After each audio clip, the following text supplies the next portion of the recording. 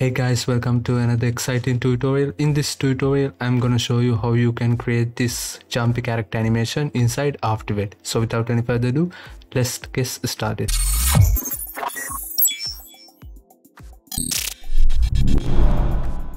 Okay guys, I'm gonna start with a new composition and let's go with this jumpy character animation. I'm gonna go with full HD resolution 24 frames per second, and for the duration, let's go with the 10-second duration, and I will go with background color black, and I'm gonna hit OK. First up, I'm gonna add our text, so let's go to toolbar and select this type tool, and let's open the character menu. If you don't see any character menu, you can go Windows, and here you can find this character menu. And I'm gonna use this Lemonade stand font. You guys can download this font from the link in the description, okay? And I'm gonna type jumpy characters, and as you can see, if your anchor point is not in the middle, you can press Ctrl Alt Home on your keyboard. It will reset the anchor point, and then go to Align tool. You can find the Align tool also in the window menu, okay?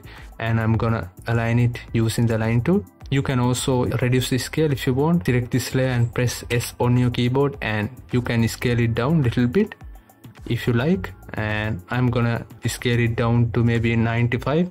Now I will also add a background, so I'm gonna right click, new, and press solid, and I'm gonna call this BG for the background. And for the color, I will go with this green color. You guys can copy this hex code and hit OK, and I'm also gonna hit OK, and this will create a background, and I will drag this background layer below. Now let's start with the animating part, and here we have this character. And to animate this, we can go the text animation properties. So if you press this arrow, and this will open the text menu, and here we can see animate option. We can open this up, and I'm gonna add rotation properties as well as the position properties. So for the position, let's go with X value 2, and for the Y value, I'm gonna give 20, okay? This will add extra 20 pixel for the text when we add the wiggle expression, okay? And for the rotation, I'm gonna give it 3. Let's keep it 3, and we can change it later. And now go to add. Here you can go to selector and select this wiggly transform, and I'm gonna select this. This will add wiggle expression to the text, and I'm gonna open this wiggle sector 1. This will give a lot of properties. Here I'm gonna play with few properties, especially with the wiggle second. I'm gonna give wiggle second maybe 4. Let's see. If you press spacebar, as you can see, we have this nice wiggle characters. I'm gonna go to 3-second mark and press N on my keyboard to end the comp here. And we can also change the based onto words. If you have a lot of words, you can choose this words option, but I will go with characters, okay? And as you can see, now we can also reduce and increase the coloration.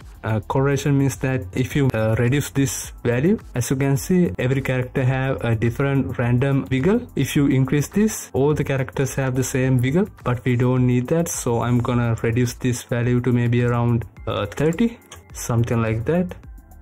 Should work, okay? You can also play with the position X value, okay? I recommend you guys to just play with these settings. You can also just increase the rotation however you like, and we can also just go to this mode option and select this subtract.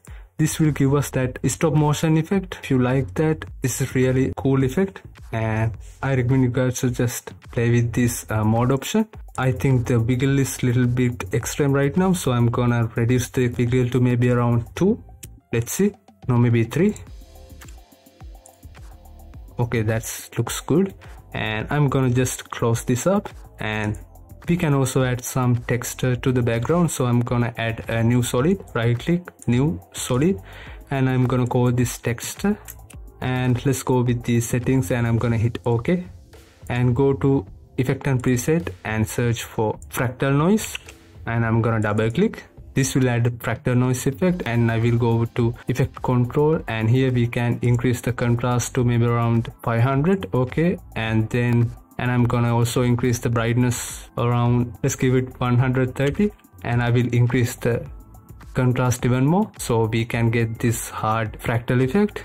Okay, it looks good. And I'm gonna set the blend mode to darken. This will only keep the dark values. Okay, it will remove the white values. Now you can just add a tint effect, so I'm gonna go to effect and preset and search for tint and double click, set this matte black to this green color, and you can just press T to reduce the opacity, something like that. This will give us that nice looking grungy effect. I will keep it 95 and press spacebar. As you can see, it's not animated. We can animate it using go to evolution option, and here we can take this cycle evolution, and here I will set the random seed. We can just add a expression, so I'm gonna press Alt on my keyboard and click on this random seed stopwatch icon. This will open the expression properties, and I'm gonna type time multiplied by 4. Press spacebar. As you can see, this will give us every frame a random value. As you can see, looks pretty cool. That's basically it for this effect. I hope you guys enjoyed this, and if you have any question, let me know. As always, thank you so much for the Patreon supporters, and I will see you guys in the next tutorial. Have a great day.